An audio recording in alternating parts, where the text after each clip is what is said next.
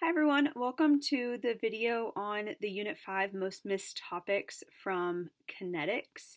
Topic 5.2 was the most missed for our class's progress check, but I am going to cover just a couple other topics as well because I think that those will be prevalent on this year's exam. So just a review of Unit 5. Again, Unit 5 of the AP curriculum is Kinetics. If you have not taken a look at each of these individual topics, I recommend going back and just looking at each one of them individually to see where maybe you might need to review more. The first part of Kinetics was looking at reaction rates, introduction to rate laws, how to write a rate law, and thinking about how concentration changes over time, looking at graphs as well as the different rate laws in order of reactants and overall reaction order. Then we looked at elementary reactions and went into some of the more conceptual understanding with the collision model. And then 5.6 and 5.10 were actually not on the progress check. That was reaction energy profiles, so reaction diagrams. So we're going to spend just a little bit of time talking about that. And then it continued with 5.7 looking at mechanisms and looking at reaction mechanisms and writing the rate law, and then also looking at what happens if you have a slow step as the first step or a fast step as the first step, and finally it ended with catalysts and what happens when you add a catalyst to a reaction. So we're going to start looking at a combination of topics, 5.1 and 5.2, because that was where it was the most missed. So 5.2 was technically the topic that was most missed, but specifically it was questions 25 and 26, and that kind of combined these two together. So I want to talk just a little bit about each of these. The most missed question had to do with rate of appearance and rate of disappearance, which is the very first thing that we talked about when we talked about kinetics. So when you are looking at the rate of change of reactants or of products, you're looking at either the rate of appearance of products or the rate of disappearance of reactants. You had to look at the stoichiometry of a balanced equation. So if you were looking at two reactants going to one product, that means that the reactants are disappearing twice as fast as the products are appearing. So it's really important that you're looking at the terms appearance, disappearance, because if you see those, that means you need to look at the stoichiometry of the reaction given. There are a few different factors that affect rate. So you could look at concentration, temperature, surface area, or a catalyst. Notice that concentration is specific to reactant concentration. Product concentration isn't going to affect the reaction rate because products aren't in the rate law. We'll talk a little bit more about collisions a little bit later. When you are writing a rate law, so keep in mind that when you're writing a rate law, you need to use experimental data.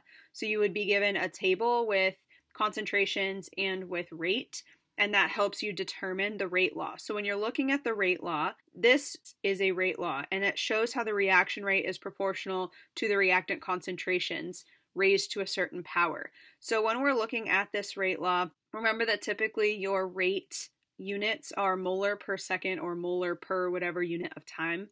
And then K is the rate constant. The rate constant is dependent on temperature, and its units change based on the overall reaction order. So it's really, really important that you pay attention to K, and important to remember that K will change when you change temperature. And then when you're looking at the reactant concentration, so notice how it's reactants only in the rate law. The reactant concentrations are the only thing that affect the reaction rate. When you have this M and this N, these are your superscripts, your exponents. This is the order with respect to the certain reactant. So M is the reaction order with respect to X, and N is the order with respect to Y. You can add the exponents together to get the overall reaction order, and that overall reaction order is what drives the units for K. So just a quick practice question. So this says that a chemist is studying the reaction between X and Y2 as represented by the equation above. So make sure if it gives you an equation that you're paying attention to that equation. Then it says initial rates are measured, and here is a table with different experiments. So we have two questions here. First, what's the rate law? And second, determine the rate of disappearance of X in experiment 1. So let's start by looking at the rate law. So this is where we have to use the experimental data. So we have to use what is in this table. When you are determining the rate law, remember that you are looking at one reactant changing at a time. So if we're looking at X changing, that means I'm either going to look from 1 to 3 or 2 to 3, but Y needs to stay the same. So X changes in 2 to 3 when Y stays the same. And what we have to look at is how does X change and how does the rate change? So when X doubles, the rate doubles. If the rate changes the same way that your reactant concentration changes, then it's first order. We know that X is first order.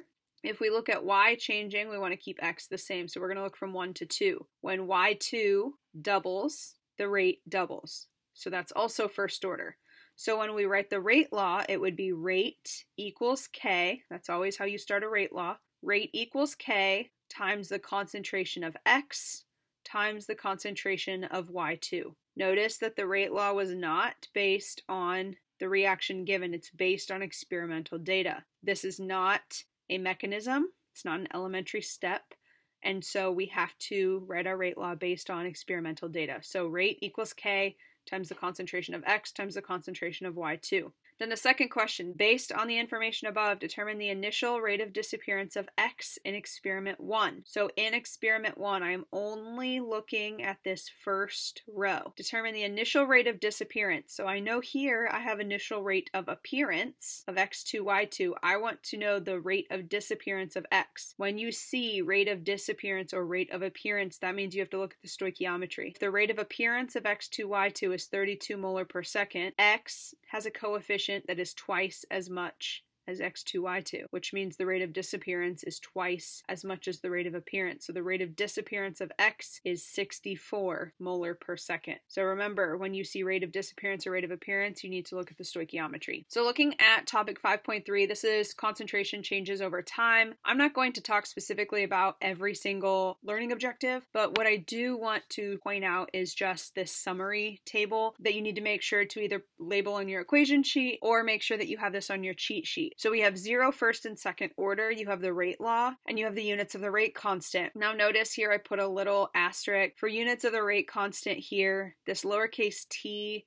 is just a unit of time. So it could be S, it could be minutes, could be hours. So just make sure that you pay attention to that. Then the integrated rate law. So the difference between the differential rate law and the integrated rate law is whether you are looking at rate versus concentration or concentration versus time. When you're looking at concentration versus time, you're using the integrated rate law, which is on your equation sheets. Label each one of those on your equation sheet if you do not have it labeled. Then you also need to be able to determine order when you're given a graph. So if concentration versus time is a straight line, it's 0 order. If natural log of concentration versus time is a straight line, it's first order. And if 1 over concentration versus time is a straight line, then it's second order. From that graph that gives you a straight line, you can determine the slope to figure out the rate constant. So that's what you're given in this table as well. And then it gives you the half-life equations. The only half-life equation you need to know is that of first order. And here's why down here. Half-life is so important for a first order reaction because the half-life is constant. So if you have a question that says, how do you know this is a first order reaction? And you are given a graph of concentration versus time, you can see what the half-life is because it's concentration versus time. So if the half-life is 10 minutes and then 10 minutes and then 10 minutes, it's constant. That tells you it's first order. So in a first order reaction, the half-life is constant. Then you have the equation T1 half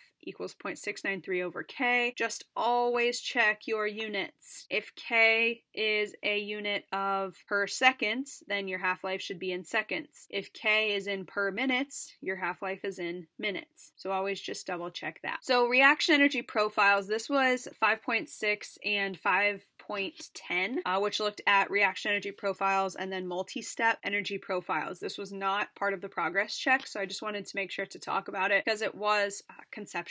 So with these energy profiles, if you remember in class, we just called them energy diagrams. It showed our reactants going to the transition state and then forming products. And depending on the difference in energy between reactants and products, it could be either an exothermic or an endothermic reaction. And it also helped us to see the activation energy. So you have the reaction progress on the x-axis, you have the energy on the y-axis. So if we take a look at this graph up in the corner, we have reactants. It goes through to the transition state or the activated complex, and then it forms products. Notice how products are lower in energy than reactants. That means the reactants had to lose energy to become products. If it loses energy, if energy is released, it's exothermic. So if products are lower in energy, it's going to be an exothermic process. Then the energy from the reactants up to the transition state is the activation energy. So the higher the activation energy, the longer that reaction will take to occur. The smaller the activation energy, the faster it will occur. If we look at this second one, notice how products are higher. And so to go from reactants up to products, it has to gain some energy. So this is an endothermic process. And then you can see that this graph, this reaction profile, has a much higher activation energy. And then the last thing that was part of topic 5.6 was the Arrhenius equation. So the Arrhenius equation relates the rate constant to the activation energy and temperature. So the Arrhenius equation relates the temperature dependence of the rate of an elementary reaction to the activation energy needed by the molecules in order to reach that transition state and then become products. You do not have to do calculations with the Arrhenius equation. You just need to know that the Arrhenius equation allows us to relate the rate constant to the activation energy and temperature. So now looking back to collision theory, here's where I think you will have a lot of explaining with kinetics. So the collision theory is what allows us to determine how a reaction will occur, whether it will be fast or whether it will be slow, and why. The why is really important. So there's this diagram here that is from a website called Compound Chem, and this shows the different factors to increase the rate of a chemical reaction. So the collision theory just kind of explains why and how it works. So why increasing concentration increases the rate, why increasing temperature increases the rate. This graphic would be a very, very good thing to either add to your cheat sheet or to just make sure that you understand. So with the collision theory, if you notice here, kind of pulled this graphic out. In order for a reaction to occur, it needs two things. The reactants need two things. They need correct orientation and they need enough energy to overcome activation. So they have to collide with the correct orientation to make sure that you have the correct products being formed. So if you notice here, if you want them to form, so let's say we have CO and NO and we need it to form, NO2 or CO2, whichever one. If they collide in this first orientation, the reaction will not occur because it's not the correct orientation for certain bonds to be broken and certain bonds to be formed. So they have to make sure that they collide in a correct orientation for the reaction to occur. They need enough energy because they need to overcome the activation energy. So that is the collision theory. Right? In order for a reaction to occur, they must collide with correct orientation and sufficient energy. And so when you are talking about why a rate increases or why a rate decreases, you want to make sure that you're talking about the collision of the reactant molecules, not just collision of molecules. Make sure you specify the reactant molecules. And so this shows you why increasing concentration helps to increase the rate, why increasing surface area helps to increase the rate. So make sure that you read through this, make yourself familiar with it. That way you're able to explain successfully. Finally, how to make sure you don't miss points on free response questions related to kinetics. So make sure that your rate law only includes reactants.